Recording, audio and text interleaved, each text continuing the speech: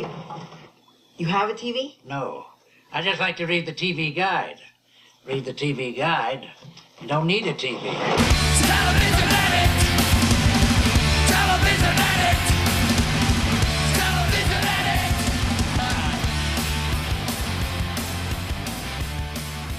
Hello everybody, welcome to TV Guidance Counselor. I am your TV Guidance Counselor, Ken Reed, the on hiatus stand-up comedian and Boston-based miserable person, I don't know why I said that, who each and every week since Valentine's Day 2014 has welcomed a guest to this show. We looked at an old issue of TV Guide magazine and we discussed the difficult viewing choices of our collective past, and this week is no exception. My guest is comedian, writer, just all-around good, fascinating dude, Blaine Capatch.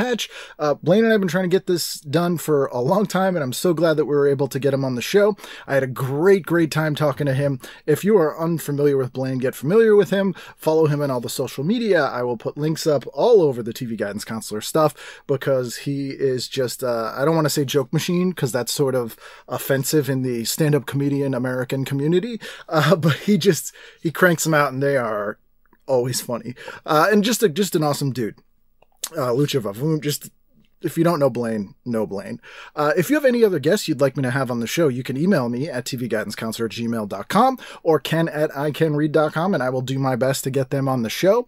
Let me know how you're doing. Let me know how you're holding up. Things are still kind of tough out there, but I appreciate you guys listening, and I hope you're doing well. And thank you again to everybody who's giving to the Patreon. Let me know if you want to shout out by name. I don't like to name and shame people unless they ask me to.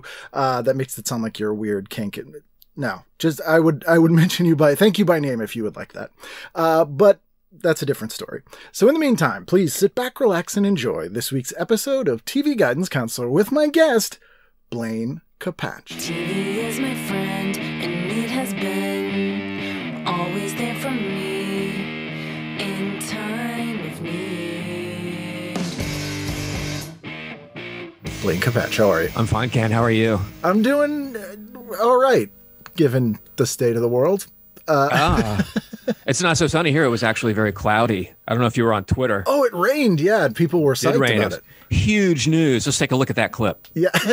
Go on, let's throw in the clip now. I remember a few years ago I was out and there was like a rainstorm that wasn't really that bad, and one show I had got canceled. And then, which I was like, come on. And then I went outside the next day though, and it looked like the apocalypse because like there were downed like palm trees everywhere. I'm like, oh, they're not equipped for this. I like when it rains out here, it washes all the pollution and grime off everything. So you get a day or a day and a half of everything looking really gorgeous. It's like the taxi driver cleansing rain.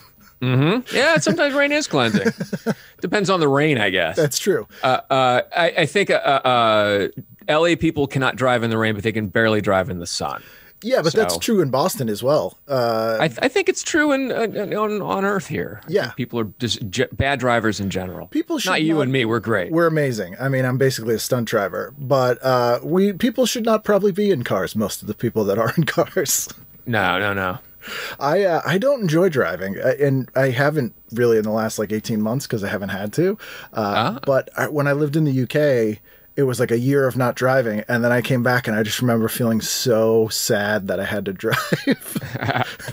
Of course I wouldn't get rid of my car, but I was like, oh. Yeah, you gotta have your car. Yeah. I like driving. That's my I like cars and driving. Are you a car guy?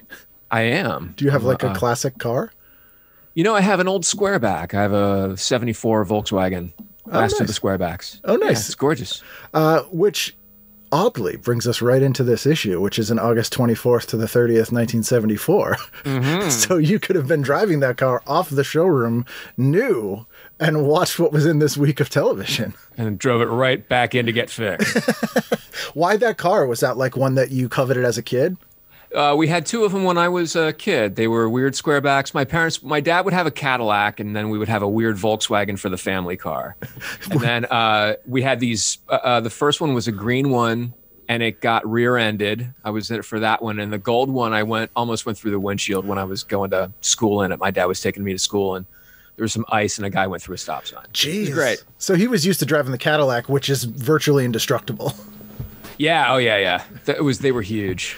Oh yeah, my uncle was a big like get a new Cadillac every month guy, and yeah, it was they called them boats for good reason. Too big. Yes. So this was in southeast Pennsylvania, like you were sort of on the border of This. I was in Dallastown, Pennsylvania, which is in New York, which is kind of near Lancaster, Amish country, and York was the first capital of the United States. That's the stupid trivia. Well, everyone fact. knows it as the birthplace of rock supergroup Live. They used to be called Public Affection, and people would call them pubic infection. That was the joke. I mean, I imagine it was difficult to grow up in a place where you would constantly hear the dolphins cry. It was a big metal town. There was a guy I worked with. I worked at the record shop, the listening booth at the York Mall. And there was a guy that sold guitars named Chris in the back. And he was in this metal band called Cry Tough, Tuff. And they had a rivalry with another York band called Killer Hit. And they used to, and people would get tattoos and stuff like a broken heart with crying for Cry Tough. And they would get in fights and shit. It was great. So it's basically a heavy metal parking lot. Like, boy, whoa! That's what I'm picturing.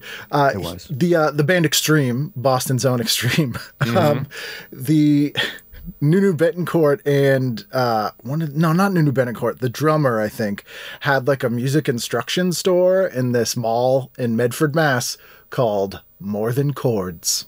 Oh wow! And Sully. That's what music is, man. It's more than chords. Just more than chords, man. Sully Erna of Godsmack, the former Alice in Chains cover band, and some would argue current Alice in Chains cover band, taught drums there as well. So it was just a super group. Godsmack. Yes, Godsmack. My God, we've had some bad metal bands from Massachusetts. I also didn't know that Stryper, the heavenly metal band, were tied to Cape Cod because all of them live there now. Were they? I don't know what their connection was, but a friend of mine went to buy a guitar from like the Want ads, and he shows up and it's the dude from Stryper, and he's selling him his Stryper guitar. He's like, "Oh yeah, man, we all live in the Cape." You know, I bet maybe they were New York or Jersey based or something. Here's me speculating without Googling. This is what it was like before Google. Where's Stryper from? I think they were probably from New York or Jersey. They started making some money, and they're very conservative. So they moved north, and then they invested wisely and ended up on the Cape. All right, that makes me feel a lot better about where they ended up in life. Because for some reason I felt like it was a failure, but now the way you've described it, it sounds like they moved up in the world. I think their costumes look really bad close up. You can see tape and stuff. Oh yeah, I mean their whole thing was dressing like spandex bees basically, and loving God. Yeah, Isaiah 3. I forget what the Bible quote was, and everything was all shocking and stuff. It's really weird. Yeah, Nirvana put paid to that shit. Yep. God damn it. So because you've been playing guitar and been a music guy forever, like way before you did comedy. Yeah. Well, no, I started comedy in '85. Okay. And I've always loved music. I didn't start playing until '90. Okay. I just played constantly. So you were the 5 years in, I'm doing comedy, but I want to be a musician person. Oh, okay. Like some of us. just keep doing it till the end of your life. That's kind of how it works. Yes. And then you'll eventually stop, whether you want to or not.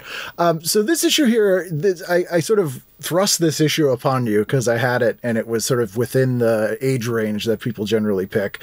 You're on the younger side with this issue, but you said you do remember most of the things in here. Yes. This is full on 70s, like right from the cover. We have Susan Blakley on the cover and 3 very hip 1974 ensembles, pantsuit ensembles, really.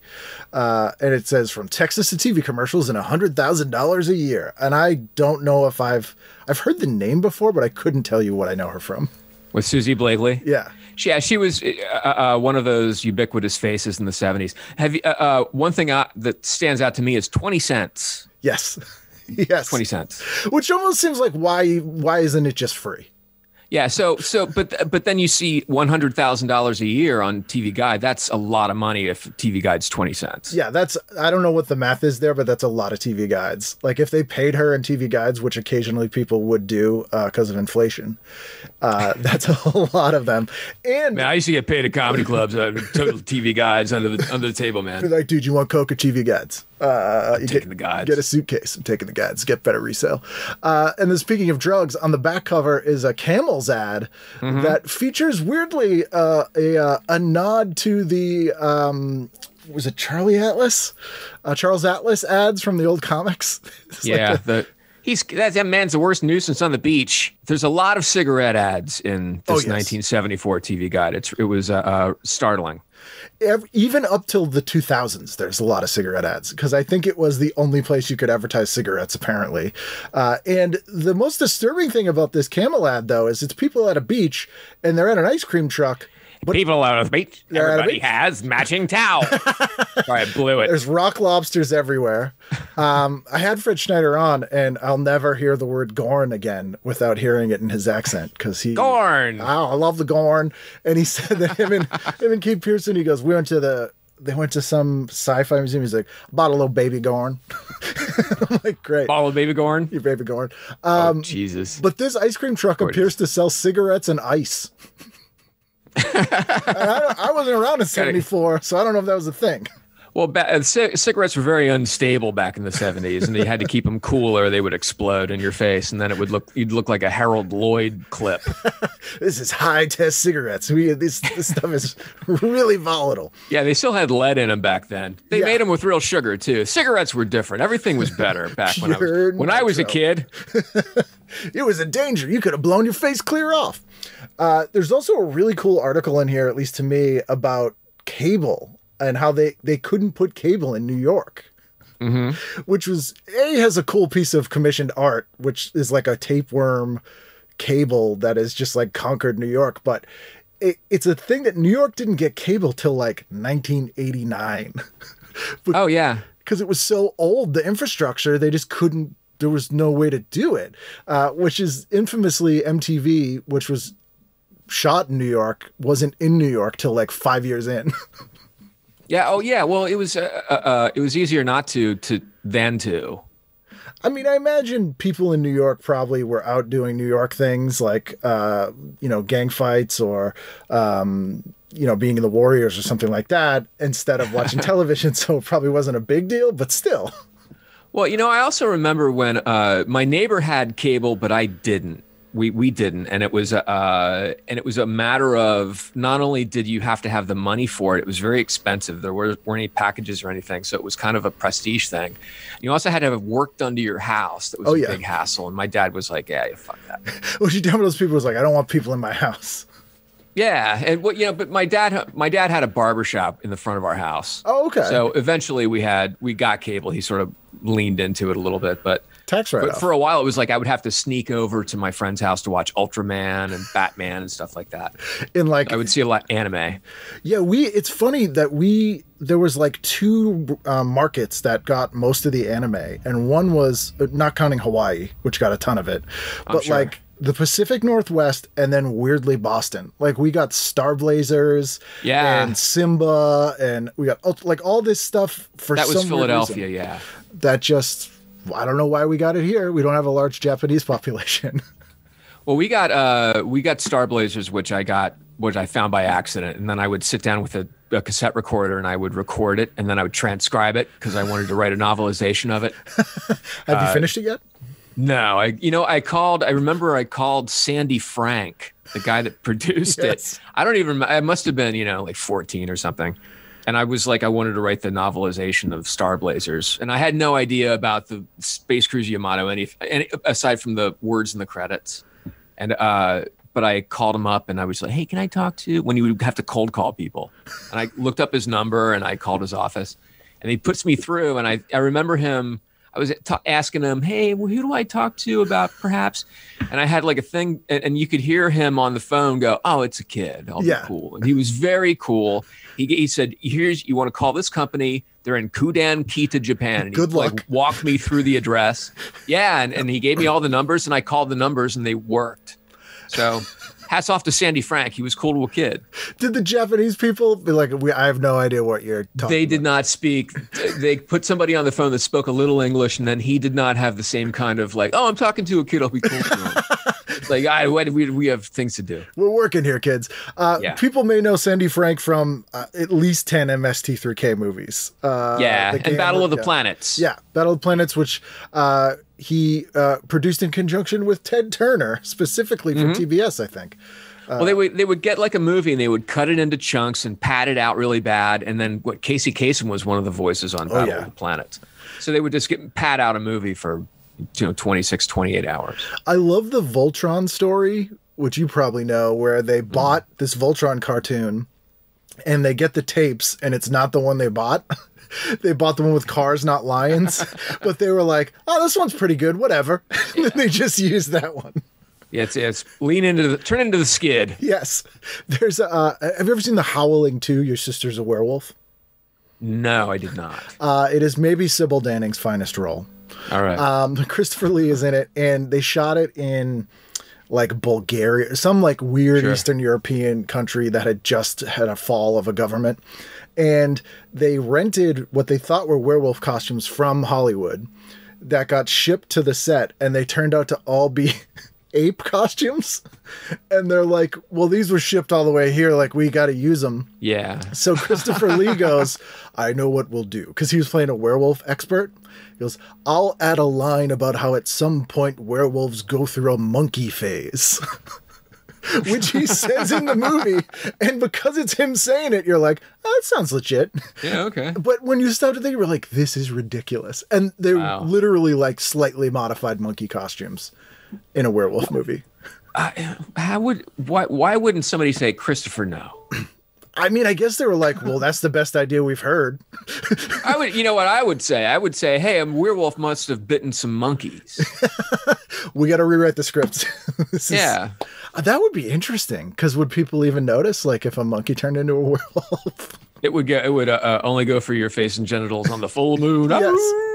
I once tried to write a thing about were people, and they were animals that would bite other animals, and then they'd turn into like confused naked people. What was the my kid asked me if a zombie, if you bite a zombie, if it turns back into a person? Oh, that would probably not. They'd probably just be mad. Yeah, I think you would just infect yourself. I used to try to do a bit on stage that never worked about how vampires were just zombies people wanted to fuck. They are, really. I mean, really, it's like, no, but this one's pretty good looking. I mean, you know what I mean? Because it's really not that different. They both eat humans in certain capacity. So you have siblings? I have two older brothers. So were they making like boomers, all the TV decisions, I imagine, being older? No, you know what? They were out of the house I was very young. They were 16 and 14 when I was born. Okay. So they weren't around. Yeah, love child. And they they were gone. I had their records and all their books and magazines and stuff, but they were gone. And my parents were, like I said, my dad had a barbershop. There was a TV on in the barbershop. So I was always had TV. Would you like go sit in the barbershop and watch TV there, or did you have like? I would. Okay. I would watch the Gong Show with my dad in the afternoons. That was fun. I did a show with the Unknown Comic. Oh, really? Murray Langston? Murray Langston's still around. This is like 2 years ago. Yes. Yeah, he played, my friend Suzanne's dad played in a jazz band with him. Oh, okay. Yes, anyway. He was a nice guy. I was very nice guy, very funny. We talked about Night Shift and not Night Shift, Night Patrol, and he was very surprised that I had seen it. I'm like, it's a funny movie. And Jimmy J.J. Walker was also on, who was a different story. Yeah, he's a weird guy. I met him. I did 2 shows with him, and he does that thing where he's like, "Is you act totally clean? You got to be squeaky clean." And I'm like, "Sure." And then he goes up and is just filthy. Filthy, yeah. Yeah, and super weirdly racist. Yeah, he wasn't he dating Ann Coulter for a while? Was he? I think they were a couple on and off. I'd believe that. Yeah, but he was friends. He was friends with Dave, and I guess different when he was younger. Yeah, I've seen like the old stand-up footage of him. He's amazing. Like, he was very funny, really good. And yeah, he hired like all those guys to write jokes for him. And but his opener now is. And he did this in both cities I was with him. It was like, what's up with these potholes? I was driving here, I fell in a pothole, and there was a family from Cambodia living in it. Yeah. And then it goes on for another 2 minutes with act outs and accents. And it's it was probably That was probably some A stuff back in '75. Yeah, I mean, Letterman definitely wrote that for him. So Saturday night, let's dive in. What'd you do at 8 o'clock? Sorry. Let me scroll down here. Saturday, I was, I think starting with Saturday night is kind of missing an opportunity for where I would live, which was Saturday morning. Yes, let's jump into Saturday morning. 74. I was a little upset, though, that it did not start. Well, it had weird stuff in the beginning. There was always farm report type shit in the beginning. Like AG USA, breeding authorities explain how computers are lures to find ideal mates for a herd of cows. There's always farm reports in the beginning. And then it gradually comes into focus with Davy and Goliath and some Christian stuff. And then it goes into, I would be watching The Addams Family. I'd watch some Bugs Bunny first if I was in that city. There is a thing on at 7 a.m. that sounds like a sketch from Wonder Chosen. And it's a show called For Kids Only. Mm-hmm. And it says, Watergate in the world is the topic discussed by panelists from the Winchester Recreation Department's summer program. Yeah, it would be just death. It was hot death on camera at 7 in the morning. Watergate. Yeah, and they're wearing like itchy kid suits. Inch High Private Eye was great. That was, what was that, Don Adams or something? Oh yeah, it was him basically being Maxwell Smart as it was Hanna-Barbera's recycled Scooby-Doo formula that they had 700 different shows about, like Funky Phantom and all those. Yeah, and it was Scooby-Doo, the Ghost Chasers, with an Inch High Private Eye instead of a dog. Yeah, they're just. It was amazing. Oh, I'm sorry. A movie. I just was looking at the Speed Buggy joined Scooby and the gang in a deserted town. That's them running out of ideas and time. Crossover. Yeah, it was always when you went to space or formed a band in a cartoon, they were out of ideas. Yeah. I just saw a clip of Butch Cassidy and the Sundance Kids, which I remember watching. And I thought it was cool. Rock band. And they had my initials, BC. It was on their fighter plane. What a weird pun to build the show around. Yeah, just like, we'll call Butch Cassidy and Sundance Kids, whatever. Kids, that works. And he had a ring. He was a secret agent, and he had a ring where he would talk to this giant computer called Mr. Socrates, and they would go into this weird room with lights and bow down to this computer like Landru in Star Trek. But then they would go, solve some dumb crime. I talked to Paul Dini because I had this theory that I'm like, these were not the shows they pitched. Like, they must have had licenses and shows and then just started modular slapping stuff together till somebody bought something. And he's like, that is exactly what happened. Like, he goes, like, he worked for Filmation. He's like, Lou Scheimer would call up and be like, I sold the show. And he'd be like, what was it, the Brady Kids or the one about the monsters? Yeah. Just be like, that's one show. The Brady Monsters. Yeah. Like, all right, perfect. 74 is kind of a slightly weak Saturday morning year. Yeah, it was not the best. My favorite Martians was bad with Ray Walston. I remember there was an episode of that where they had to fuse two of them together, and it freaked me out. I had a weird existential freak out. Sigmund and the Sea Monsters was garbage. Lassie's Rescue Rangers, that was garbage. Electric Company I would watch at 5:30 after Mr. Rogers. And I would just hope for Spider-Man. Yeah, it was good. That was all we got as kids who liked comics. You had a 2-minute segment of live action Spider-Man on Electric Company. Yeah. I remember watching these with my kid, and I was like, oh, I had a crush on Winnie when I was a kid. It just hit you now. It'd been like a repressed memory. I remember this. My kid was fascinated with Love of Chair. Do you remember that? Oh, yeah. Weird soap opera, Love of Chair. Which is kind of a hip, weird, surreal, funny thing to have on a kid's show at that time. They were doing good stuff back then, back in the 70s. Morgan Freeman thought so. I forget who's on that. Star Trek cartoon, I had another freak out when they transformed into like underwater people. That was weird. A lot of weird. Oh, here it is, Butch Cassidy at 11:30. It was only on for a few months. It was not a very long-lived show. But I have an issue of the comic book as well. Oh, and but here's the thing. It's up against Mission Magic, which was the Rick Springfield as a magic magician musician cartoon. Do you believe in magic? Mission is magic, and love will shine through. Yeah. What a terrible... That show... And it was horrible. They clearly wanted to do a Doug Henning show, and then they had Rick Springfield. We can't get Henning. I got this guy from Australia. He's a rock musician. That works. Because it's so Henning. It's all rainbows and we missed a trick not working on cartoons in the 70s because that sounds like the easiest job on Yeah, Earth. and you don't have to animate anything. No, you just write whatever garbage and they're like, sounds good. The Jetsons I would always watch the Jetsons. Fat Albert, little problematic now on every level. Yep. I love their Halloween episode though.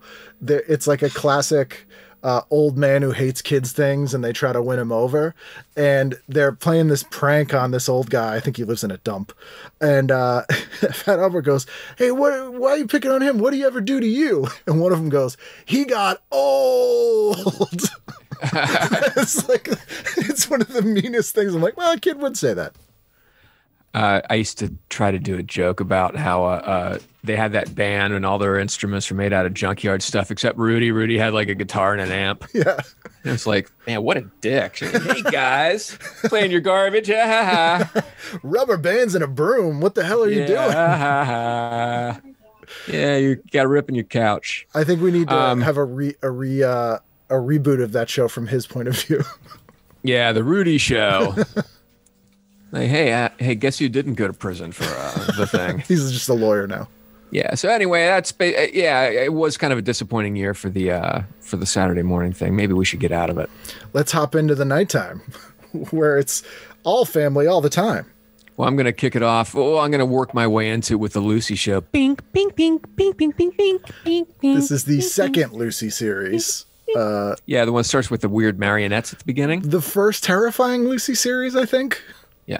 Oh, hey, check it out. Look at this. I just saw this at 6:00 on Channel 22. Wacky World of Jonathan Winters with Bill Cosby, Latin singer Charo, and the Gold Diggers. I bet that's real entertaining. I bet that's great. I've never seen Jonathan his Winters. show. Yeah, Charo. I've never seen his variety show. It couldn't have been on that long. Yeah, I saw it. I saw it a few times. I mean, Charo. I saw all this stuff. Charo and Jonathan Winters, it's just a match made in heaven right there. Jonathan Winters would scare me sometimes because he was one of those comics that was a legit crazy person. Yeah. And sometimes he'd be going off and you'd be like, now I'm actually kind of scared now. I never got scared when I was a kid. I always thought he was just sort of kindly and funny. And then as I got older, I was like, oh, there's something wrong with him. Oh yeah. So I had years of thinking he was just like just a nice, sweet, hey, we're doing wacky guy.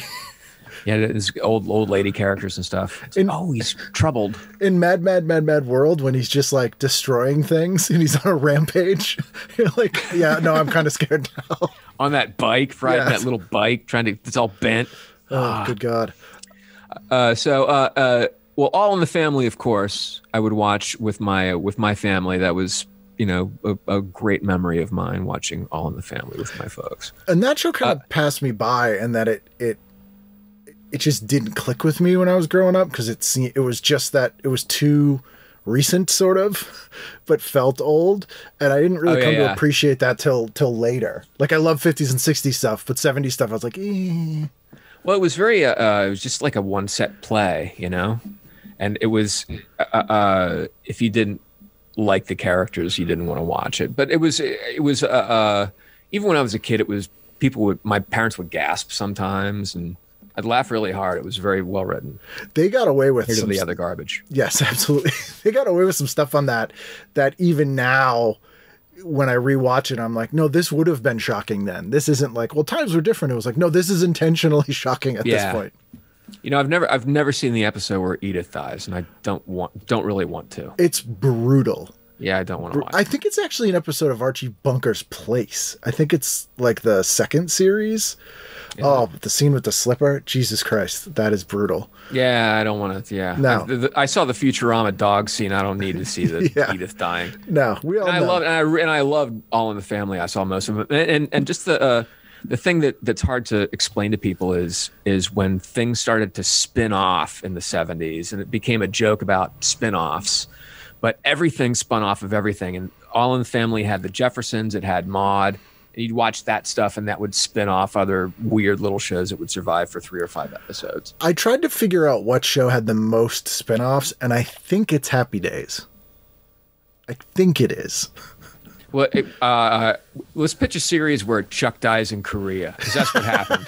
Yes. And yeah. if you say Chuck, Mrs. C will flip out. If you even say his name, she flips out. He's presumed dead in Korea, but it's actually like a Heart of Darkness kind of thing. Yeah, he's still there. He's Chuck's just fighting Chuck's that war. okay. He's fighting that He's just war. not home. Did you ever see the movie Dead of Night, or it was also called Death Dream? And Bob Clark made it, who did Christmas Story. Yeah. And it's a horror movie, but it's basically a retelling of The Monkey's Paw. And it's the most anti-Vietnam movie I've ever seen in my life. It's 1974.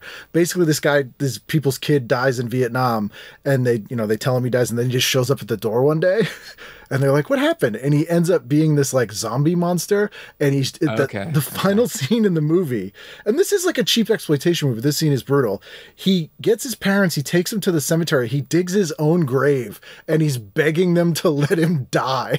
Oh, Jesus. That's good. So some people went to a drive-in to go see this, and I'm like, I don't know if you were prepared for this. Yeah, yeah. The thing that I remember about the TV guide, which was weird, is how they would choose what stuff to write up. Like they would have a list of what's playing, and it would just be chips, and it would just say 8 a.m. And then underneath it would be the Great American Dream Machine. Highlights from the past Dream Machine shows include a profile of rolling derby queen Ann Cavello, who reflects on her good times and hard knocks on the ring. It's like, why are you not telling me who's on chips? Sometimes they get press releases, and sometimes they would get preview tapes for some stuff. So that's where they would write about some things. But all the markets were different. So these are things I found out since doing the show. Because Maine TV Guide was based out of Philly. And so often the Philly, New York ones would get more descriptions because they would get more press materials early. Okay, But like the other regional ones, sometimes they were like, we don't even know what's going to be on when we have to print this. They just guess. Well, here's a movie where they list the cast, like their like the character names: Dylan Hunt, John Saxon, Isaiah, Ted Cassidy. This is a good cast, though. That is a great cast. It's Gene Roddenberry, Diana Muldaur, Planet Earth. Angel Barrett. I think this was a failed pilot, actually. Yes. Which I think he did twice, trying to get this as a series with the same script, which is weird. And this is summertime, so we're in August, so they're burning off stuff. They know they're just going to try to recoup any money they possibly can. Yes. I would watch MASH, of course. Before it got super depressing, 74. Yeah, when Frank was still there. Here's the description. Once again, Frank is in high dudgeon, this time over a homosexual patient he thinks should be drummed out of the army. Hawkeye, Alan Alda, Trapper, Wayne Rogers, Frank, Larry Linville. Just goes on like that for like 9 more pages. That's a pretty extreme topic for 1974. In 1974. Hey, you know what? When I was, Bob Crane had a show before, of course, he was murdered. Yes. And I remember watching it with my parents, and there was an episode where one of Bob's friends was gay. And everybody kept saying gay, and everybody's freaking out about it. And I was a kid. I remember asking my mom and dad, I was like, what does gay mean? Why are people so upset? And my mom just really quick, she goes, it means happy. And like, why would his friends be mad at him for being happy? Why are they so freaked out about it? A more confusing and damaging answer than if she had just told you the truth. Exactly. They didn't let me watch Soap, I think, because of Billy Crystal. But they just hated him. They didn't care that his character was gay. Yeah, didn't think he was that good. They saw him at the Catch a Rising Star thing. No, he was actually very funny in that. He was funny in that. But I always say Billy Crystal's nobody's favorite stand-up. There's nobody who's like, I should have seen Crystal back in the day, man. Man. No one ever says that. Couldn't follow him. He was like Brenner, but hip. I know you see him in things now, but back then, no one ever. Yeah. It's terrible. Crusher. That show, those were like the quintessential, like you had to watch All in the Family and MASH. Like almost every American watched those shows. Very true. It was kind of a communal experience. And this is back when there were only 3 big networks, and then you would have like 4 or 5 little suborbital local stations that would have on competing stuff. But I mean, why would you watch it when 9 o'clock there's Mary Tyler Moore? I'm watching Mary Tyler Moore. I hear the music. I hear the music now, and I can smell the basement where we would watch this stuff. And the rec room. It's amazing. The sense memory is amazing. This particular episode is often considered the best episode of the Mary Tyler Moore Show. This is Chuckles Bites the Dust. Oh, right. Which it's not my favorite episode of this show, but like I recognize how it's a good, like if you're only going to show someone one episode of this show, it's a good one to show them. Yeah. And it is pretty unusual for 1974. For people who don't know that they're like Chuckles was their like kids show host on the TV station, and he dies, and everyone's making jokes about it the whole time. And Mary's very serious because she's like, "This is a real person. This is a man. Like how could?" And then she starts laughing at his funeral. And it's very funny. Yeah, it was a subtle show, which is kind of gone now. Yeah, but you know what? I'm sorry, I'm just distracted here. I'm looking at this 106-piece socket and wrench and tool set for $13.99. Everything you see there, over 200,000 sold. Think about it. Oh my God! I mean, that's probably a high quality set. Perfect tool kit for home, auto, boat, shop, farm. Did you ever order anything out of magazines? Oh, I did. I was Columbia Record and Tape Club. I committed a lot of mail fraud myself. Yeah. Oh, and you know what? I remember I sent away when I was a little kid, a little scrawny kid, I sent away for the Charles Atlas dynamic tension thing where you would just use your muscles against each other or whatever. Yeah. And I think like a year and a half or 2 years later, I get the envelope returned, like out of business.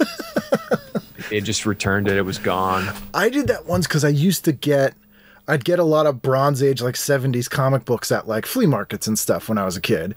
And as a kid, you don't know these are like 10, 20 years old or whatever. So I sent away for that Frankenstein, like the giant 6-foot Frankenstein for $1 or whatever.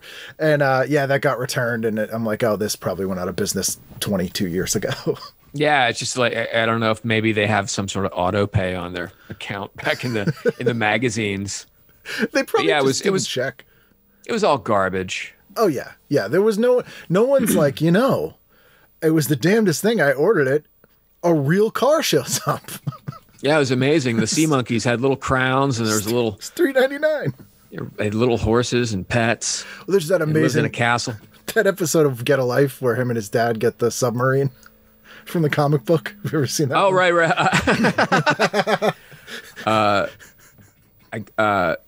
Sorry, I'm just thinking of Bob and Ray. No, Bob and Ray are so amazing. How are they not? They never come up.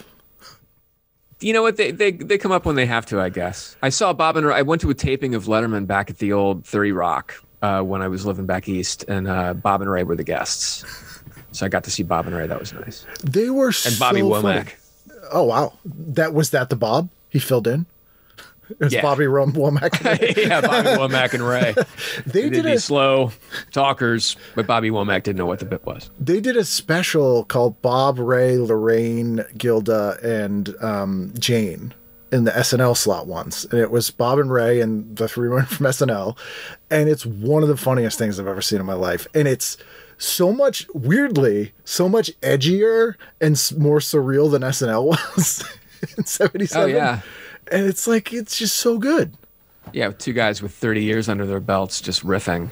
Two old Boston guys just trying to make each other laugh. Yeah, there's Bob Newhart at 9:30. I'd watch Bob Newhart. And the music again, some of my favorite music. Lorenzo Music, I think, wrote that theme song.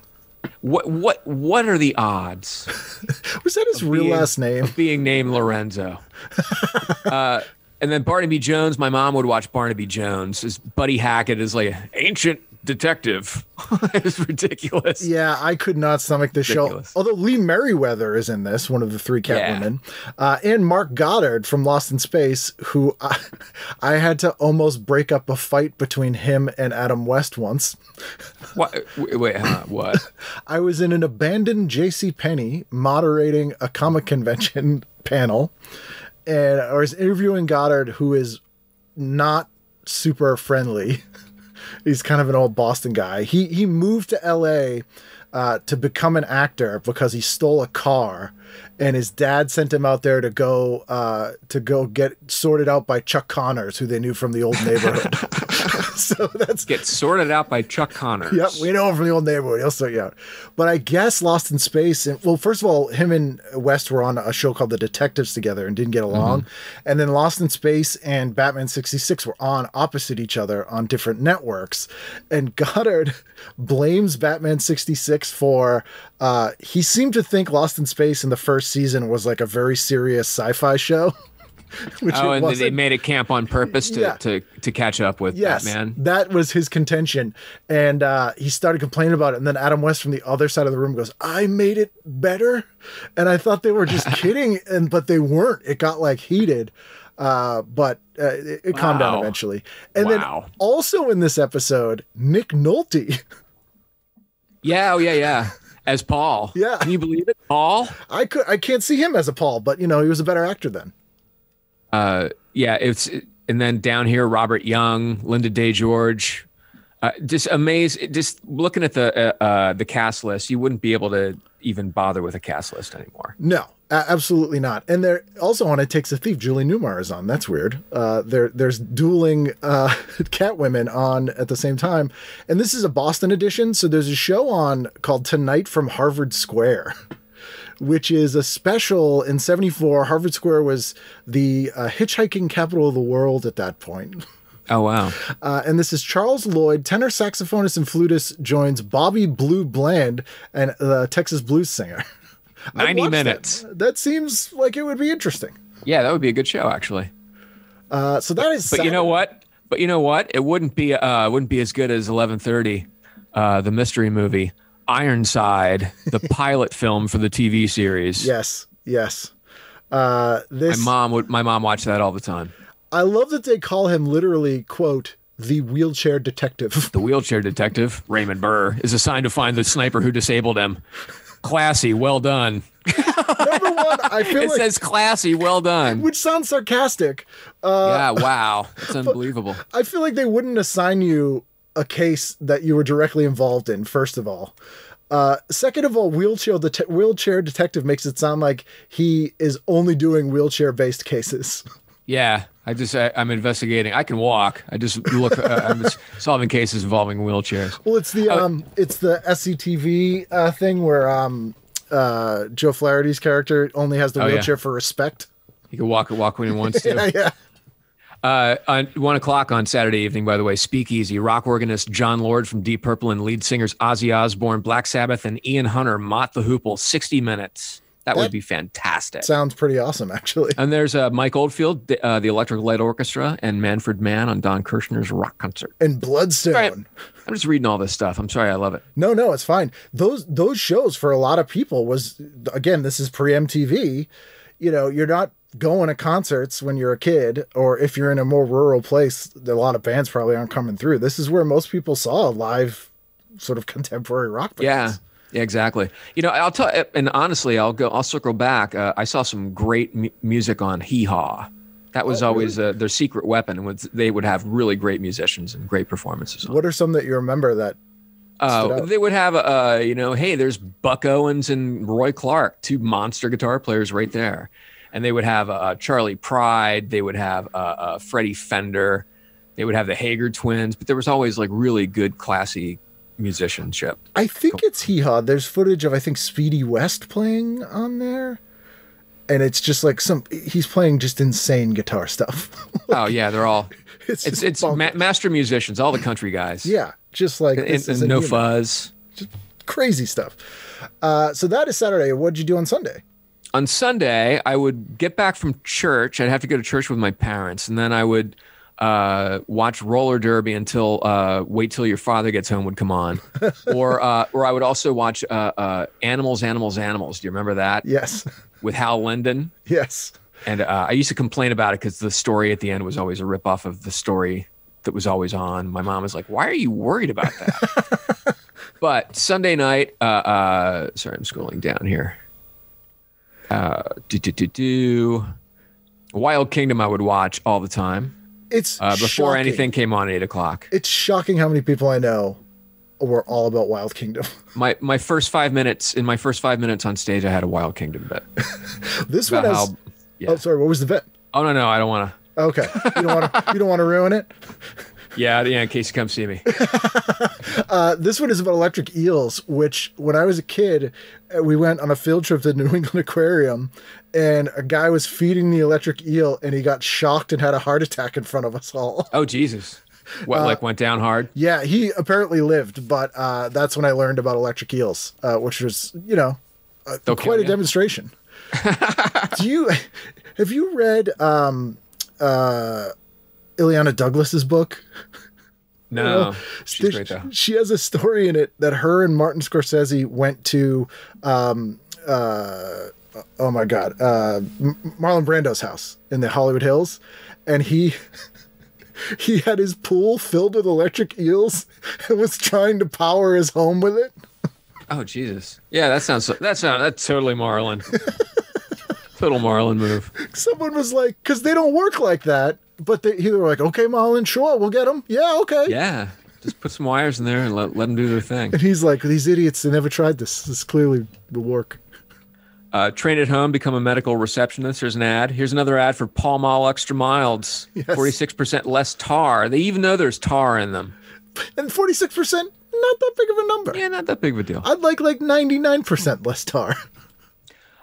You know what? Sunday evening is really bad in this particular night. I would probably go downstairs and listen to music at this point. It's the choices are a documentary, The Corporation on CBS Reports, or Evening at Pop's Music, and it's Ana Maria Vera performs Haydn's Concerto in D. Jesus, I'm just gonna go downstairs. Boring. I have AFX. So you guys have like finished basement, wood paneling, beanbag chairs kind of thing going? Like a joke about that. Bar? I was born in 65, so in the 70s I was 5 to 15. So I was right in the middle of it. I lived in a small town in Pennsylvania on Main Street. My dad was the barber. My mom worked for the post office. It was ridiculous. It was like it was a joke. Nobody believes me. How were you like the kind of person who was like, as soon as I'm 18, I'm out of here? I left at 22, I think, 22 or 23. I finally moved to Baltimore because I started comedy in Baltimore when I was 20. And instantly was just on the road. See, Baltimore, I was a huge John Waters fan. So the first time I went to Baltimore was when I was in a band in high school, and I was like, this isn't like John Waters. No, it's horrible. Yeah. I loved it there. It was great. I loved living there. I would see John Waters all the time. He drove a Plymouth Reliant K car. It was black, and he would go to this supermarket, and he would get out of the car, and he would have sunglasses on, and his hat, and he'd pull his hat down and look around, and they'd walk in really fast. Because he was probably the most famous person in Baltimore at the time. Oh, yeah. Well, he did a lecture at the Comedy Factory outlet right after Divine died. It was great. I would see him at the Club Charles all the time. There was a theater there, the Charles Theater on Charles Street. A lot of Charles going on. And he did a thing at the very beginning. Hi, it's me, John Waters. You can't smoke in here. And he's got a cigarette. Ooh, that's good. But you can't smoke during the movie. Don't do it. Oh, God. It was just terrific. He's, in hindsight, he's one of the first stand-ups I ever saw, because he would spend all summer on P-Town, and he'd come into Boston a couple times every summer and show like polyester or something and do a Q&A, and I would go, and he basically was doing stand-up. Yeah, he's one of those guys who's not a comedian, but who's funnier than most comedians. Right. Just a great guy. And he's old. It's a shame. Yeah, I don't want to bum you out.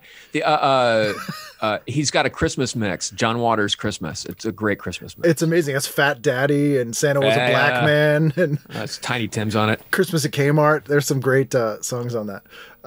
So let's move on to Monday and hope that it's better pickings than Sunday was. Yeah, Sunday can blow me.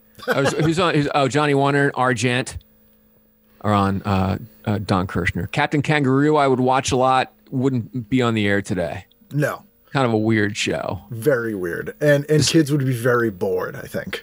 Yeah, it was something to have on in the background. It was like the Today Show for kids. Yeah. Good Morning America. It's on in the background. It makes me feel comfortable. That's when I get ready for school in the morning. I just put it on there. Yeah, there was a whole different schedule of TV in the daytime. And like I said, my dad was always in the barbershop. So I was always watching Mike Douglas and Dinah Shore and all those weird stuff on in the afternoon. Merv Griffin was always on, like Gong Show and stuff like that. But Dark Shadows was on. Mary Hartman was on. So I would see all that stuff in the background. And your dad wasn't like, "This isn't for you, don't watch this"? They were pretty hands off. No, he didn't care. It was just, it was all, TV wasn't bad yet. Oh my God. Hold on. The Columbia Record and Tape Club, we have to pick out our 8 tracks. Yeah, what are you getting? Well, I'm just going to take the left stack. Okay. I mean, that's a pretty good stack. There's Jim Croce. I'll do my Jim Croce bit if you want me to. Spooky Tooth. I remember when I got, I joined, the first thing I got was the cassette for Get Happy by Elvis Costello and the Attractions. And then I tried to get my money's worth. I got Sandinista by The Clash. Ooh, no. More is not always better. Yeah, it was big, important, expensive lesson for me. What's the best? Maybe the weird kid version of Career Opportunities, and then somebody got murdered. Maybe Charlie Don't Surf. Rebel Waltz and Magnificent Seven. Oh yeah, Magnificent Seven is almost worth the whole record. And the other 2.5 sides of the album of dub. Yeah, forget it. There's a lot of country here. We get the Carpenters, Cher. There's some stuff I've never heard of, like Redbone, Wovaka, and Ferrante and Teacher. Oh, Ferrani and Teicher. Yeah, they were Ferrani and Teicher. I reference them and nobody knows who they are, so maybe I'll stop. Cher, Half-Breed, that's problematic. Yes.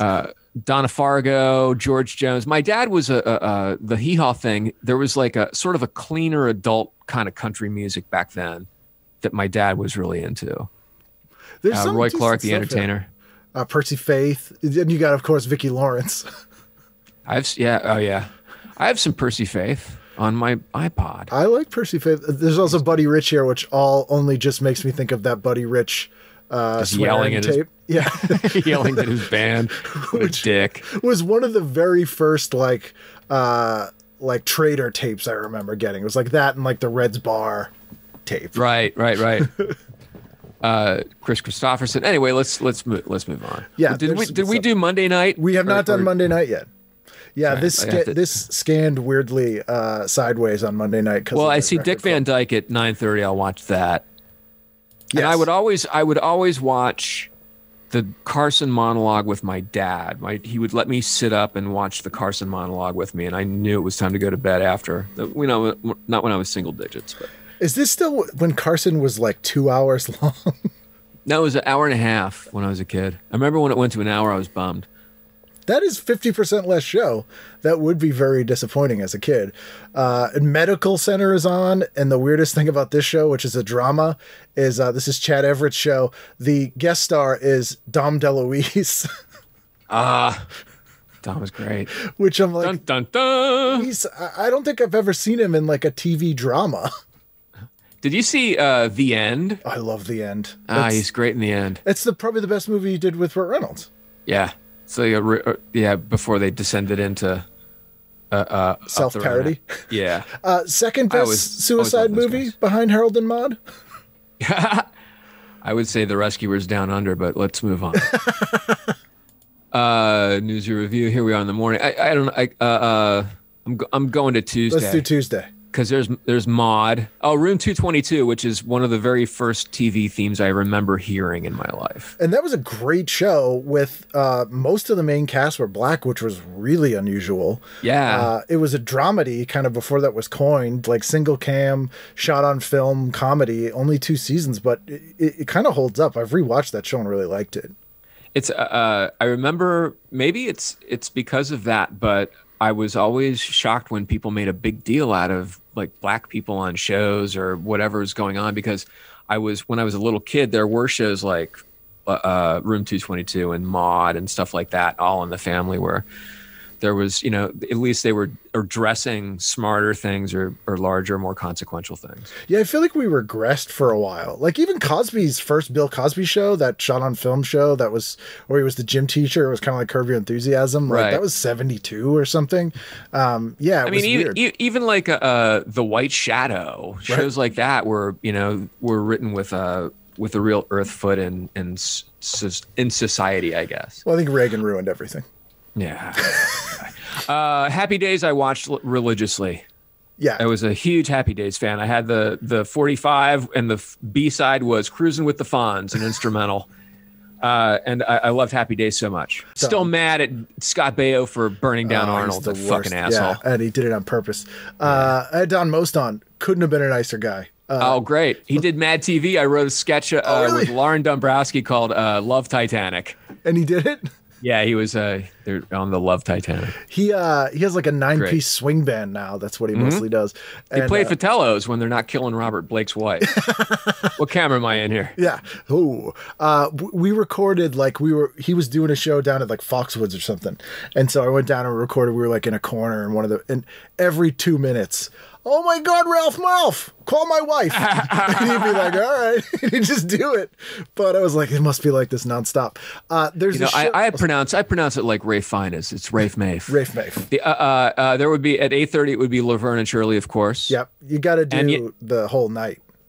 And then at 9 o'clock on Tuesday, where I was from, it would be Three's Company. That would be the choice where I was from. So I'm just going off memory. The horniest show on television, Three's Company. There's an amazing show on opposite Happy Days that has one of the best titles I've ever seen. And I haven't read anything about the description of the show, but it's called Man Builds, Man Destroys. And it's listed under the genre report. In the past 4 centuries, more than 350 species of animals have become extinct. What may result, warns this report, is an ecological imbalance, overpopulation, and starvation among remaining wildlife. They're not wrong. Oh, and right below that, the Great American Dream Machine. This week's collage of past Dream Machine segments include pie throwing lessons from the Albert Brooks School for Comedians. And also some overpopulation and starvation among remaining wildlife. We're all going to die, but this is funny. And yeah, there's a pie fight. Satan's Starvation, School for pie Girls. Fight. Yeah, you couldn't do this stuff. Oh, and there's Robert Townsend. Yeah. Wow, that's early.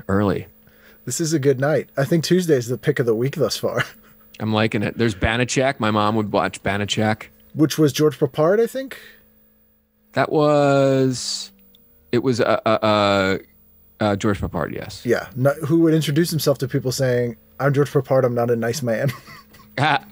There's a great, I hate to talk about, and I don't want, not hate, but there's a great Banachek thing on The Simpsons, Manachek.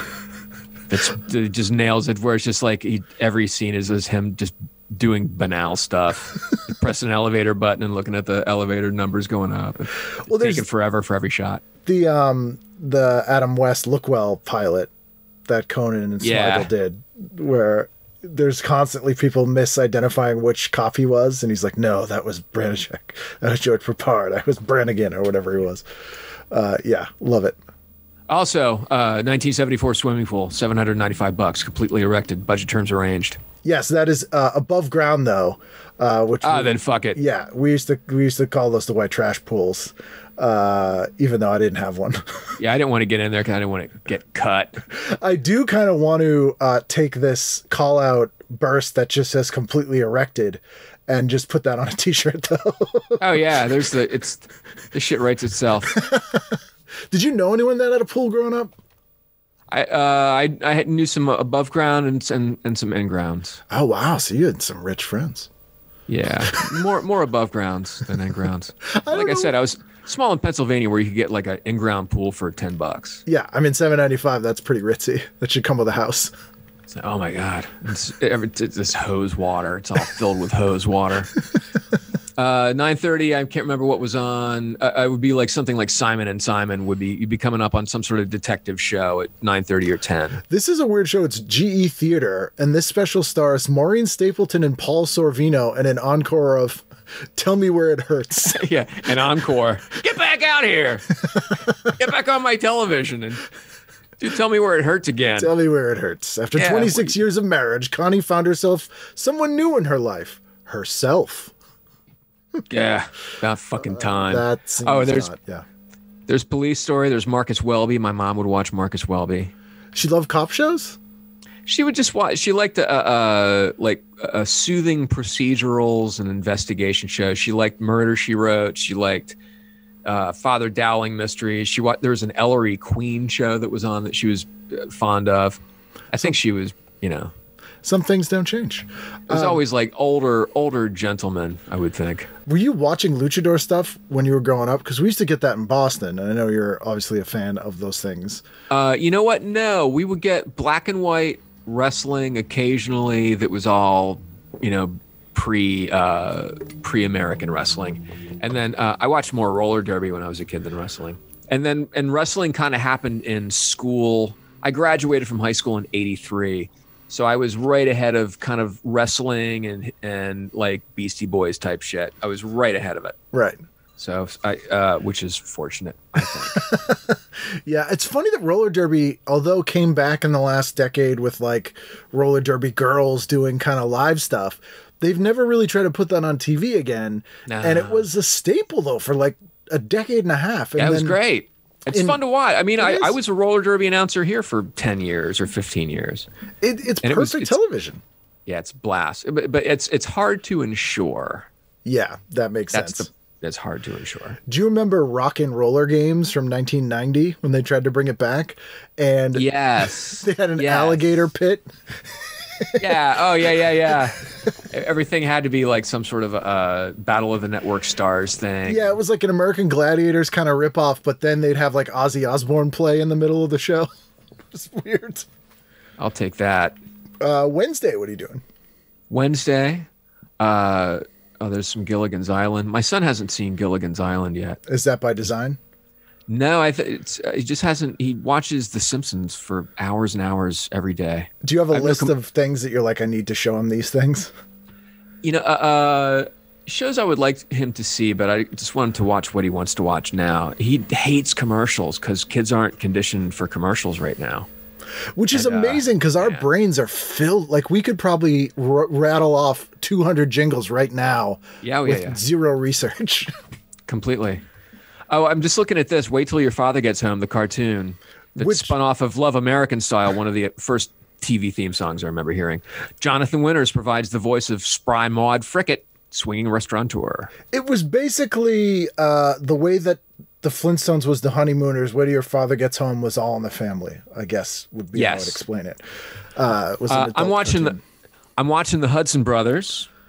Because they were great. I love the Hudson Brothers. Actually funny and smart and good for kids. They had the show Razzle Dazzle. You remember that? No. They were Saturday like a country act? No, it was, Mark Hudson, I think, is married to Kate Hudson. Okay. Or was. But it was three brothers, and they were musical, like kind of like, hanging out dudes. And they were zany, and they had like a Saturday morning zany live sketch show.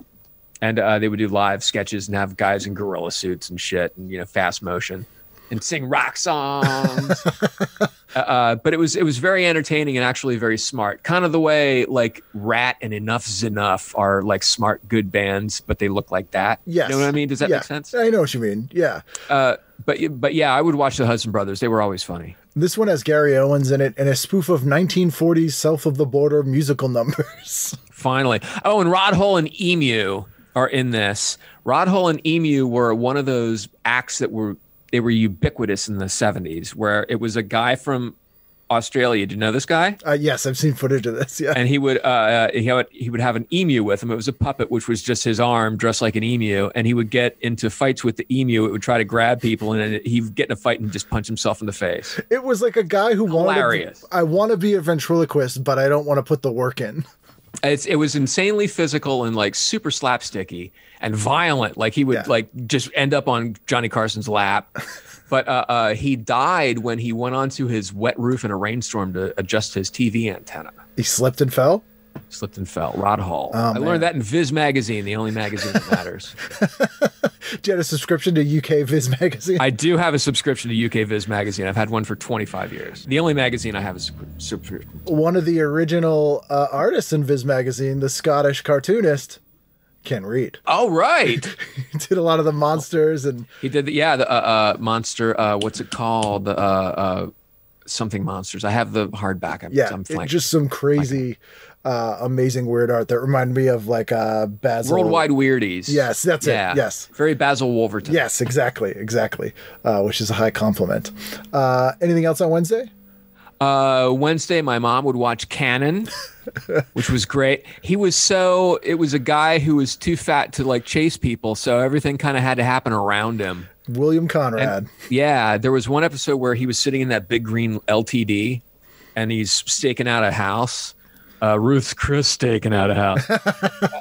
And then the guy he's spying on looks out the door, like suspiciously, and he can't duck because he's too fat. So he holds up a newspaper. So the guy can't see him. Totally not suspicious. And it worked. It worked. I always liked when he would show up on like Donnie and Marie and things and would do like song and dance stuff. He was a good actor. He was just like kind of cast as the well, he's literally in Jake and the Fat Man. Yeah, like that's just I don't know. I always wonder how that offer went. Like we got a role for you, and this is great. It's a starring role. It's a title role. It's a crime drama. Again, all right, I'm into it, and it's called Jake and the Fat Man. Hey, guess who you play? No. All right, I'll do it. So there's Kojak. My mom would watch Kojak, which the Beastie Boys still refer to a parking spot right out front as a Kojak. Yeah, spot. That's a Mad Magazine joke. I call it Kojak parking to this day. So do I. Yeah, Kojak parking right in front of the Relax the Back. Okay, so we're on. Sorry, I pressed the wrong button. No problem. I scrolled Wednesday back up. I was here. looking at Romper Room. Yeah, Kojak's on at 10, and then there's the thing called Festival Films. It says a slapstick short about an elderly misanthrope who travels around the nursing home in a motorized wheelchair. This work won a judge's award from filmmaker Fred Weissman. Jesus, it better have. It has. There's the worldwide special with the world's worst driver. Yes. A woman who failed her driving test 40 times. An English woman. Yeah, talks with David Frost. Remember when he interviewed Richard Nixon? Yes. The president who resigned in disgrace. Now he's interviewing a woman who failed her driving test 40 times. A man jumps TV is a bitch. It really is. A man jumps off New York City's Flatiron Building into a 12-inch deep pool of water. Yeah. He better. And the world's smallest man. This is just ridiculous. I just saw the word 6 million here and reminded me that $6 Million Man would be on Sunday nights. I was in the Bionics Action Club when I was in fourth grade. Just a thing I sent away for that actually showed up. And it was just like, did you get like a card and a newsletter or something? Yeah, I got like a certificate that I signed with cursive, and I got some stuff. I forget what the stuff was, like some sort of card that's gone. And and I got some bionic limbs. Nice, yeah. I never installed them because I would have to amputate my own limbs. Yeah, and you really need a friend to do that for you. Your parents put you together. Yeah, just go to the Piercing Pagoda. They'll do it at Piercing Pagoda. You don't want that to get infected. Thursday, what jumps out at you? Thursday, well, here's what's on, and this one is The Waltons, which I would never watch. Nope. Mac Davis, who I loved. And I played D&D with Ken Daly, and Mac Davis and Bernadette Peters played his parents in a TV movie. Really? Yeah, he said Mac Davis was really cool, and so was Bernadette. This whole lineup's pretty great. Andy Griffith and Jerry Stiller and Ann Muir are on it. Yeah, it's ridiculous. And then they have the list of the songs in the medley. Yes. Which is, this goes back to like too much information for these people. Oh, but on Thursday, I would watch Welcome Back, Kotter. That was my thing. And I think it was really funny. And it was like, I was in fifth grade. I would just watch it all the time. Kids had shirts with like, Barbarino on them. Sit on it. Yeah. But I remember going back when YouTube kind of came around going, oh, now I can watch all these shows I used to love when I was a kid. And I watched Welcome Back, Kotter. It's so fucking bad. It's unwatchably bad. It is one of the worst. Like, I can't even get through an episode.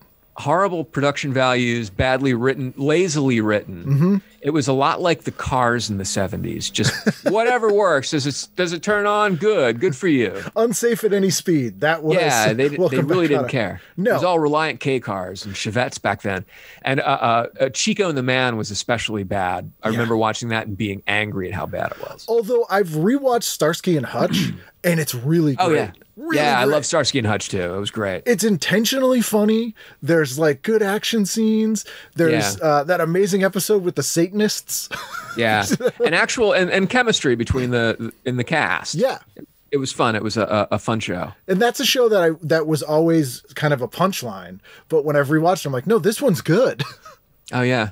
I did a linoleum woodcut or linoleum cut in art class to make a Starsky and Hutch print where I wrote it backwards and made it. Oh, nice. Yeah, it said Starsky and Hutch. You put that on the back of a jacket? Oh, man. Oh, I should. I got to go back to my high school. They probably still have it. Probably still have it. It's in a glass case. Hey, I'm looking here at later on Thursday is Just for Laughs. Ernie, Madge, and Artie, a tale about middle-aged newlyweds Cloris Leachman and Dick Van Patten. That must be great. They're very funny. Underrated. I imagine this is probably sort of a banner they put over Unsold Pilots in the summertime. Yeah. Right. So this was probably a show that never went. But that sounds like it would have been a pretty fun show. Oh, yeah. It would have been a blast. I saw Cloris Leachman at the Real Inn out in Malibu. Was she doing singing or what was she doing? No, she was just eating. I'm like, don't say anything. Don't look at this. And then she died. Not at the immediately because you didn't say anything? Like a month later. Okay. It's like, that was my chance. You know who else I saw out there? Tony Dow. Oh. From Leave It to Beaver. Is he working? And no, he's eating, but he looks younger than he did on TV. I believe that. He looked like a 40-year-old man on that show. Yeah, like permanently 40. Kung Fu I never got into, a little heady for me when I was a kid. Also, Ironside again. Kung Fu's pretty unwatchable now. Aside from the fact that you're just like, this would have been better with Bruce Lee. It's just so slow and bad. Yeah. It was a thing you just had to get into. Some people were into it. This Ironside has Desi Arnaz is in it, but also Ironside, what are you doing? Hey, Ironside. The most specific impression ever. This has L.Q. Jones in it, who was kind of like a cowboy actor, but he directed the Boy and His Dog movie. Oh, really? Yeah, he directed one movie. That's weird. He personally bought the rights from Harlan Ellison because he loved this book. He wasn't a director. He was just this cowboy actor. And he pitched it to Ellison, and for some reason, cantankerous, miserable Harlan Ellison was like, yeah, you do it. And it's a pretty good adaptation. That's fantastic. You know what? You should get Patton Oswalt on the show. Won't do it. Because Patton is a huge Ellison fan. I was going to say he's an L.Q. Jones fan. No, but it's a fascinating aside. I was living in San Francisco, and Harlan Ellison, I forget what the name of the bookstore is. It's on Haight Street, of course. But he sat in the window like a puppy in a cage with newspaper at a table with a typewriter, and he would write a story as people watched. And then when he'd pull the paper out and he'd hand it to a guy who would photocopy it, and then he would Scotch tape it to the window, and you could read his story as he wrote it. It was fantastic. It's like hot donuts, Krispy Kreme, like hot story right off the press, brand new. Oh my God, he's writing it right in front of me. Oh man, you get a dozen. They make the Harlan Ellison right at your table. I have no mouth and I must eat. This is delicious. I got a fresh copy of the Glass Teat. Oh my God, that's good glass teat.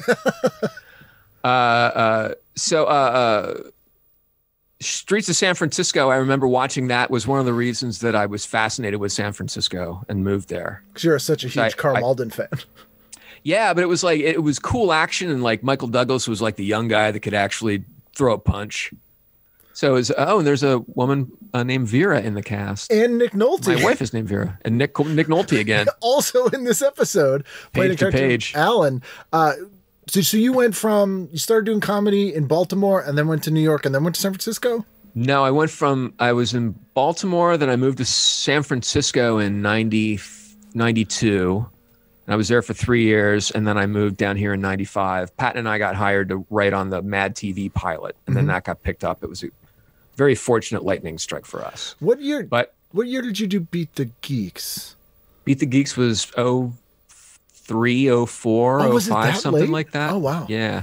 Jimmy J.J. Walker was a guest, so I concur with your earlier vibe on that. Yes. Fair enough. Yeah, that makes sense. He's very cool. You know who was great on that? Peter Noon from Herman's Hermits was awesome. Oh, really? He's got amazing stories, that guy. He's fantastic. He's got you ever hear that story about when he was driving around LA with Elvis? And he felt like he was basically kidnapped? Like Elvis was like, "Hey man, we're going to parties. You come with us." And he was like, "Okay." And they were just driving around going to weird places.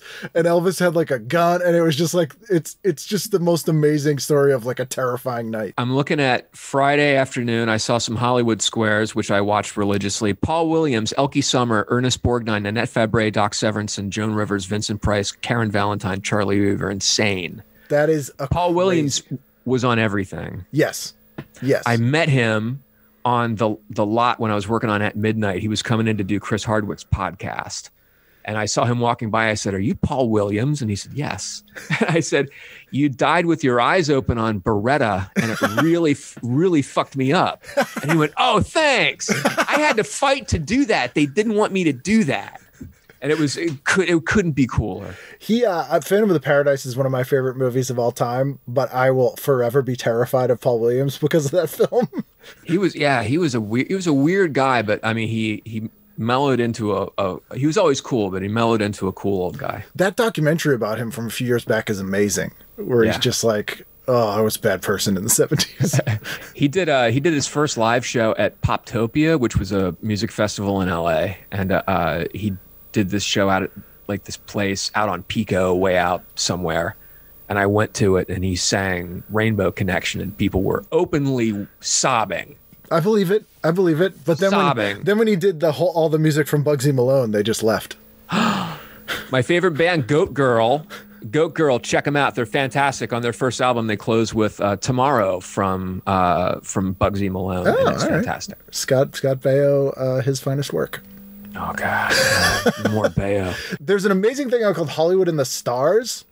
So it says, cameras view, quote, monsters we've known and loved, and some of the actors associated with them. This is like a whole like clip show of monsters, but it leads with John Barrymore and Lon Chaney Jr. And I was a sucker for those kind of shows growing up, where it'd just be like clips of old monster movies and really had no narrative or anything. Right. Where they just kind of whatever they had lying around, they just kind of made a crazy mess. Yeah, and you're just a kid. You're like, wow, stuff you don't see ever. And your parents don't care. No, they're like, it's black and white. It's fine. I'm looking at Friday night. We would always watch Sanford and Son. And I was never into the Brady Bunch. It was always, I would prefer to watch Sanford and Son. Yeah, that's not a tough choice, those two shows. Yeah, and I mean, I saw the Brady Bunch over and over and over. I just saw the Brady House. It's over in Toluca Lake, and I finally found it, and I drive over to see it every now and then. And it's weird because if you look around the side, it's up against one of the LA River causeways, one of those big concrete river things. So the backyard is kind of up against a concrete thing and a fence. And it's like, there's no big yard with trees in it, or Tiger's doghouse, or a garage with cool Dodges in it. Well, it's a bizarre facade. Well, the weird thing is, so a couple years ago, I went and I looked at that house, and the old lady who lived there was like, if you look at the house, would just come out and start yelling at you. Yeah. But I'm like, you're in the Brady house. But when she died, the family sold the house, and HGTV bought it. And they did a reality show where all the living cast of the Brady Bunch went and made the interior of the house look like the Brady Bunch house, because it didn't. Wow. And they had to build basically an entire house behind the house because it just wouldn't fit in that house. Yeah, it's super tiny. It's not tiny, but it's not a big house. Yeah, it's not the way that was set up. But it was kind of interesting to see them like retrofit it. Also, Bilko's on every night, and I'd be remiss if I did not. Bilko's on every night. I love that show. That is still really funny. Bilko is a good one. Get Smart too was always on where I was, and I would get a root beer out of my dad's soda machine in the barber shop, and I would watch Get Smart every night at 6:30. That sounds like heaven. Yeah, it was heaven. There was an episode of Get Smart that didn't have a laugh track. And I remember it really stood out. I don't know why it didn't have a laugh track, but it was like where this woman a femme fatale was going to kiss him with poison lipstick. And at the end, she kisses him and nothing happens. Why didn't you die? And he peels these things off and he goes, plastic lips. But there was no laugh track. And so it was just plastic lips. hold for nothing. And every joke, would you believe? You know, all that stuff just hung there. It was bizarre how it hung there. I'm saying bizarre too much. It is funny though. Like people make fun of laugh tracks sometimes, but you realize how you do miss it if it's not there in certain shows. Like it is required in the structure of some shows. It's an instrument if you can use it right. I've written a few sketches where you just use it as an instrument. You can put all sorts of jokes in the laugh track. Were you working on Mad TV when Bob Newhart hosted? No, I don't think so. I was on the first 4 seasons. Okay, there's a sketch in that's one of the best things I've ever seen, and it's no, I didn't work on that. It's clearly never, but it's weird though because it's I don't know if he wrote it, but it's just him talking to the camera, and he's interviewing someone for a job he's firing someone at the post office, and the person he's firing is the audience. So it's just a one man, like a classic Bob Newhart thing. Wow. But it's so funny. And there's some hacky jokes in it that even work cause he's doing it. Cause he's like, no, I'm not calling your dog a liar. Like, it's like that kind of stuff, but it's like Newhart sells it, man. You buy it. It's, I saw him walking through the Burbank airport once and I almost started crying. Yeah, I bet he gets that a lot. Yeah. Me crying at the airport? Yeah, you, just specifically you. Is there anyone that you worked with later that, like, not that made you cry, but that you saw, like, watched a lot growing up that you were like, I can't believe I'm working with this person?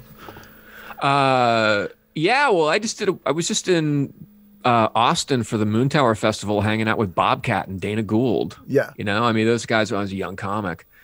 I remember I was in Montreal for the festival, and they had the opening of the Comedy Museum, and the inaugural, I guess the first person to be inducted was George Burns, and he was there and came out and did like a thing.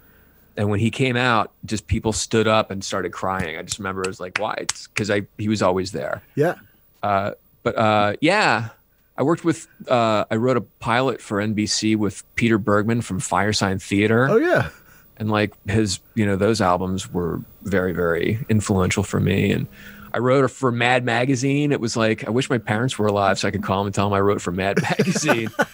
And so I've had fun. The first comedian, I remember when I was 4. I'm sorry if I'm boring you. No, this is fascinating. It's not boring at all. When I was 4, my parents and their friends went to see Red Skelton at the Longs Park Amphitheater in Lancaster, Pennsylvania. And I remember I couldn't see that well. We were in the back sitting on the grass with all these other hundreds of people, and he's way up in the distance, so I couldn't see, so I just walked up and sat on the stage with my legs hanging off the stage, and he came over and like said something to me, and I said something to him, and he kind of tousled my hair a little bit, and then he said something, and people laughed, and then I said something and people laughed, and then I looked down and my mom is like, whoa, come over to grab me because she didn't know where I was. They were panicking. Walked away to get on stage so I could see. Yeah, on your resume it says open for Red Skelton.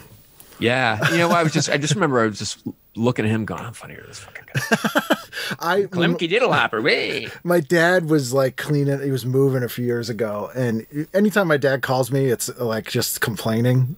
Like no matter what it is, and he's like, I have a bunch of craps here from cleaning, and I was like, all right, and he's listing things off. He goes, and that Sid Caesar autograph. And I go, what? He goes, yeah, when you were 2, you made us go take you to meet Sid Caesar at some dinner theater. And I was like, but apparently I knew he was playing some dinner theater in Framingham, and I made my parents take me and meet him. And I have this autograph, and he's like, oh my love, Sid Caesar. My dad was like really pissed off. God damn it. He had to make you meet this comedy legend. Sid Caesar, god damn it. But I still have the autograph, which is kind of cool. I don't remember anything else about the show. I'm friends with Eric Idle. That's nice. Oh, yeah. Yeah, I met Graham Chapman when he came through Baltimore and did a lecture. It was like just all that kind of stuff is very exciting. When I worked on the Martin Short show, his talk show. I love Martin Short. Syndicated thing. He's great. But the only guy that I didn't go near that was a guest was Steve Martin. I was afraid to meet Steve Martin. He's very serious, though. He's very serious, but he was he was like a Beatle to me, that guy. Yeah. As far as comedy goes, and I didn't want to. Bonnie Hunt is one of my heroes, and when I had her on the show, she was talking about she's friends with Martin Short and Steve Martin. It's just like, yeah, Steve and Marty, and I'm just like, what? Like, it just sounds weird just being like, let's do guys. Yeah, and Martin Short, I am such a huge SCTV fan, and he was always the king of the grotesques on that show. He would do the weirdest stuff.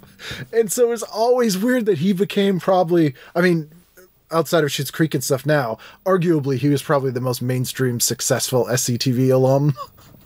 Yeah, well, you know, he had more time to get out of the grotesque because he was very, very young. He was always the little kid. True. Yeah, that is true. Yeah, I absolutely love that. Where are we here? Oh, I was going to mention, who was it? Oh, I'm going to look at The Odd Couple because that theme song is probably my favorite theme song. Oh, that is an excellent theme. Plus Jack Klugman, I'll watch in anything. That was what I was going to say. Last year, I got to interview John Cleese for like 3 hours. Oh, wow. And the stories he had were like just unbelievable.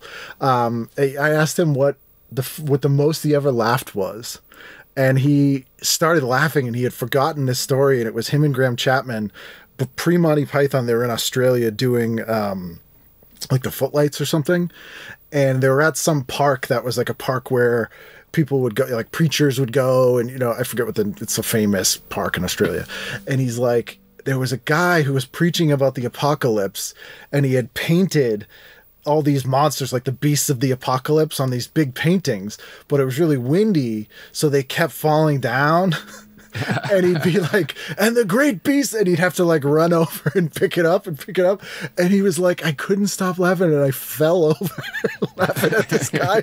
He's like, I haven't thought of this in like 50 years.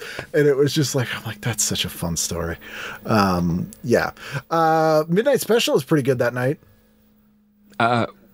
Where's the midnight special? It's Friday evening at 1 a.m., but it's an all blues show with Big Mama Thornton, who must have been old on this show, even in 73. You got Joe Williams, Bobby Boo Bland again, Bessie Smith. Paul Butterfield. Yeah, it's like John Lee Hooker. These people, half of them had to be like almost 80 years old. Well, you know what the thing is, though. No, in 74, they were only like 50s and 60s. They were surprisingly young. I mean, I'm now that I'm old, I can see that it's like I remember in 80, 81, 82, I don't know the exact year, but David Bowie was 35, and I remember people were like, How does he get out of bed without his legs breaking? They couldn't believe how old he was. And then, you know, I mean, he dies at 69. Yeah. Nice. but it's people are remarkably young, even though they seem old. Yeah, I thinking about it now, when there was that like 70s revival of the 50s acts, like especially in England with like Chuck Berry and all those guys would go over to England. But yeah, they were probably like 40. Yeah. Hey, do you see? Hey, scan down from that to 4:30 in the morning, Channel 5. The show Good Morning at Good 4. Morning. Yes. You, Me, and Joe. Topic: homosexuality. Repeat. It's a repeat. Oh, I've seen this one. It's You, Me, and Joe. I mean, You, Me, and Joe. It's redundant to say that's the topic. You and me for a while, then you and Joe for a while, and then me and Joe for a while. And then we repeat. Yeah, then repeat. It also says lather and rinse. I don't know why. What's going on there? That is very. And The Thing with Two Heads is on at 1:30. Oh man, Ray Milland and Rosie Greer. Rosie Greer. Oh, I can't believe that's a real movie. It really is. I know that's pretty much rounding it out, but if you scan down a little bit, lemon menthol cigarettes, Twist 100s. Yes. Not only are they menthol, but they're also lemon. Not very popular. I don't think that was something that really... Is it Kent? Is that the lemon menthol cigarettes? Microtone filter. Mild, smooth taste. Jesus Christ. Yeah, I don't... And my favorite thing about it is I don't know if they commissioned this sculpture, but there's a sculpture, an aluminum sculpture here called Spiral, and it actually credits the artist in the ad. Spiral aluminum structure by Steve Urey. Is that in the Twist thing? Yeah, it's like, am I looking at the right cigarettes? Oh no, it's above. I'm sorry, the lemonade. Oh, the Kent ad. Yes. Oh yeah, spiral aluminum. Oh, Steve Urry. Oh Jesus. So the cigarettes like commissioned an aluminum sculpture that they've credited in this ad. Look how smooth it is. It's metal that's kind of like liquid. It's the T1000 of cigarettes. 25 years too early. Come with me if you want to die. I have 46% less tar. Is there anything that you've been watching like over lockdown or over the last year? I know a lot of people have been kind of going back to comfort shows. Is there anything that you have that's like a comfort show? No, like I said, my son is 8, and my wife got me Disney Plus for my birthday because we used to watch The Simpsons a lot when they were on Fox back in the day.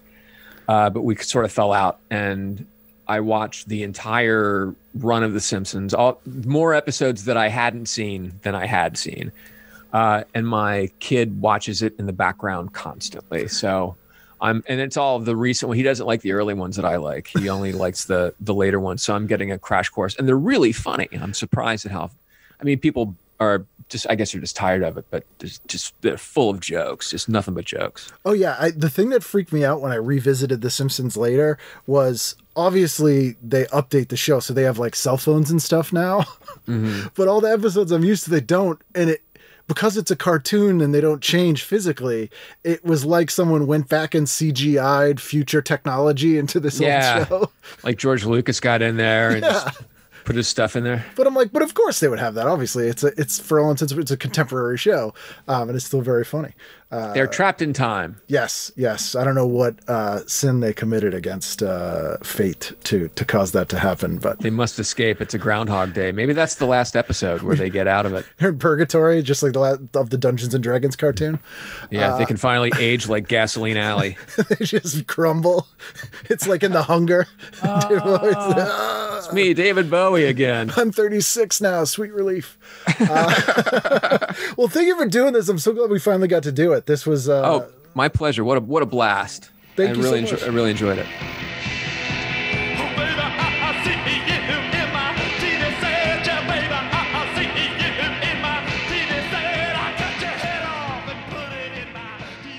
There you go. That's Blaine and his idyllic Pennsylvania upbringing. What a great dude. Love talking to him. So glad, as I said, that we got to do it.